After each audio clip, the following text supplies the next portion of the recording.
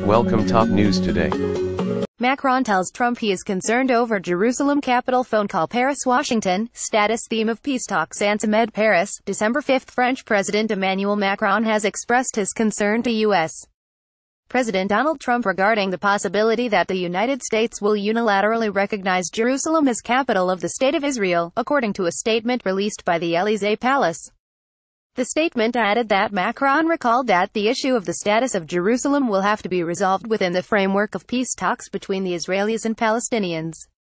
Negotiations on Jerusalem will have to progress as part of talks aiming in particular for the creation of two states, Israel and Palestine, living side by side and in security, with Jerusalem as capital.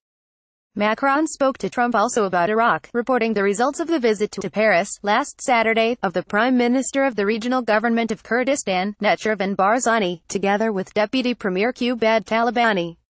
The statement also said that France and the United States will continue their joint efforts to preserve the stability and unity of Iraq and to favor national dialogue between federal authorities and Iraqi Kurdish leaders. Antimed, copyright ANSA, all rights reserved.